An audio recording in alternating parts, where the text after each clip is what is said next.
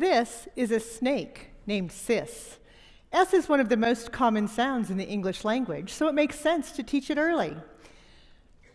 For many years, I worked in schools on Native American reservations. The goal was to help improve reading skills in the elementary grades. The tools were reading and language arts programs sold by leading publishers.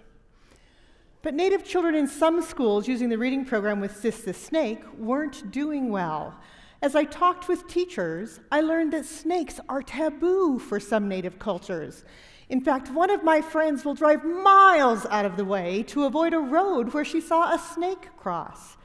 Because of this cultural belief, some teachers wouldn't use any of the stories with a snake. That meant children weren't learning the S sound or any of the sounds in stories that had a snake. Owls are often used to teach the OW sound, but owls are also taboo for many tribes. They symbolize death, a bad omen. Unfortunately, it's not cost-effective for publishers to develop classroom materials for many different cultural communities. Reading helps children learn about the world around them, but beginning readers struggle if the words in a story aren't words they've heard before.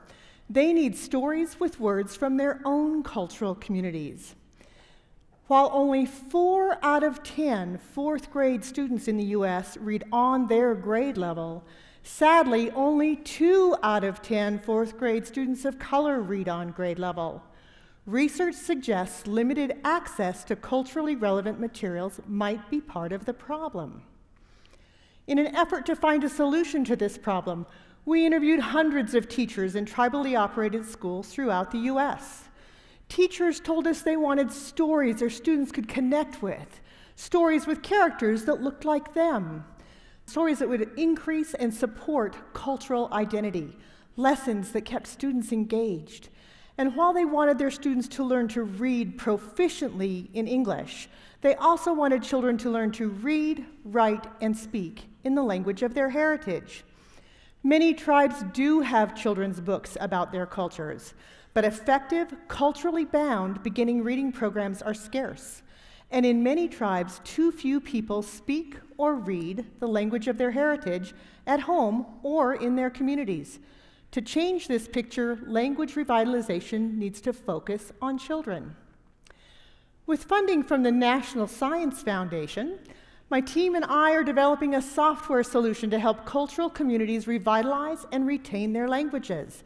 The software can be used to develop lessons using stories and words from their own cultures. These culturally bound stories can be used to teach vocabulary, reading, writing, and speaking skills in any language, including English. To do this, we use natural language processing and machine learning to analyze a language. The software is language agnostic. This means it can be used to analyze any language in which symbols represent sounds. The software counts the frequencies of sounds, words, and phrases in a language.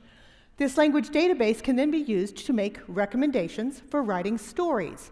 Connected sequences of these stories are used to teach beginning reading skills. This language analysis is a challenging process when the written form of a language looks much different than English. For example, many indigenous languages are polysynthetic. This means several individual words are put together to form one long word that has more meaning. One thing that helps us analyze indigenous languages is that each symbol or combination of symbols makes only one sound, as opposed to English, where the O-U-G-H combination can make at least 6 different sounds, and R-E-A-D can be pronounced read or read. When the language database is created, additional information called n-grams are saved. N-grams are sequences of words found in a language. So 3 grams are 3-word phrases. These n-grams help in writing phonics-based stories to teach beginning reading skills. When the story writer types a word, the software shows the phrases that could potentially come next. But those phrases only include sounds children have already learned. In other words, if children have not yet been taught the M sound, the phrases shown will not include the M sound. The words that can be used in stories are limited to sounds students know. We are testing our software with a couple of tribes that have few remaining fluent native speakers. The story writers learned English first and may not be fluent writing stories in the language of their heritage. Developing culturally bound stories in their language or in English, limited to sounds that have already been taught, is much easier with the support provided by Ngrams. Because the story writers may not be experts in developing effective lessons for teaching vocabulary, reading, writing, or spelling, or in creating assessments to measure a learner's progress, the software does the heavy lifting. The software guides story writers as they write culturally bound stories. It recommends appropriate sequencing for the introduction of sounds and words. It suggests words and phrases limited to the sounds students have been taught. It keeps track of sounds and words across stories to ensure learners get enough practice to successfully learn reading skills. It creates activities so learners can practice their new skills. The software guides story writers as they develop sets of stories that will help students break the code for learning to read.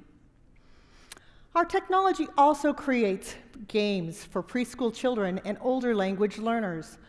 Puzzle games on mobile devices can expose young children to sounds their parents may not speak.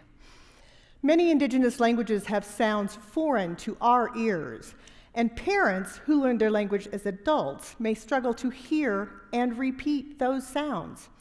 Children learn another language most effectively when they learn the sounds and words at a young age, and a 2-year-old can do amazing things with games on a smartphone. The world is filled with disappearing languages and cultures. Over half of the languages in the world are endangered. Tribes would say they are hibernating or going to sleep. Worldwide, we lose 2 languages every month. Thousands of languages used to be spoken on this continent. Fewer than 200 indigenous languages remain. With this loss of language also comes loss of culture, information about families, history, religion, traditions, migration patterns, medicine, farming, foods, and so much more. Many tribes and organizations are working to document endangered languages. Some indigenous languages are being recovered from wax recordings made over 100 years ago, or from journals written by missionaries and researchers in the 1800s and 1900s. Most indigenous languages were oral. They were not written until after World War II, so documenting is only the first step. Revitalizing languages needs to include reading, writing, and speaking. Languages matter. Cultures matter. Representation matters. Harmony never exists with just one note. One reading program doesn't work best for everyone. Cultural communities need technology tools as they work to revitalize and retain their native languages. As one elder from the Quileute tribe wrote to us, the oldest sound in the entire world is the sound of waves breaking on the beach. Next is the mother's tongue. I can still hear the waves. Grandmother has been silent too long.